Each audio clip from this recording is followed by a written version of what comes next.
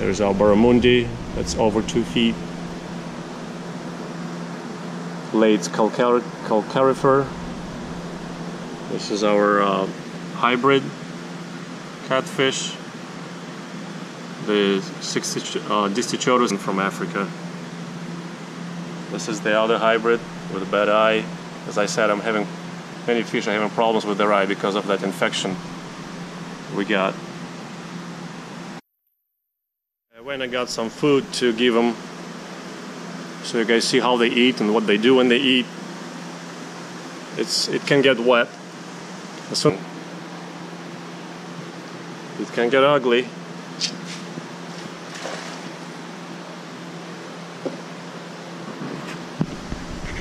Here we come.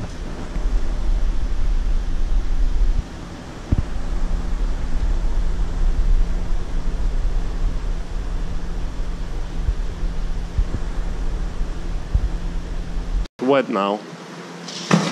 There we are.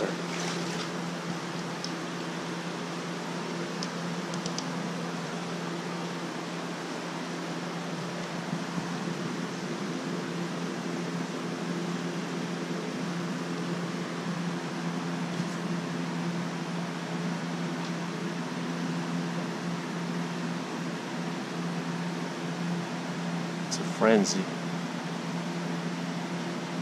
What we have in here is a 2-foot false piraiba, Brachyplatystoma capopretum, and a rescue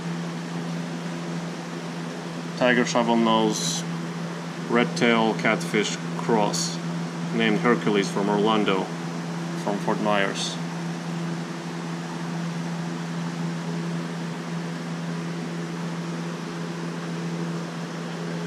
As you can see, my coppa has broken its nose many times, little by little, so it's bent down now.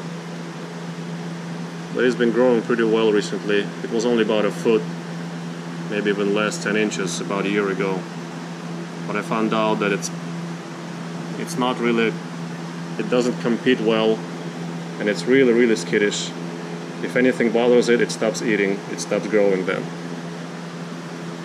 That's what it is. Man, the lungfish has made a mess. Much bigger, I mean circumference wise, and longer here.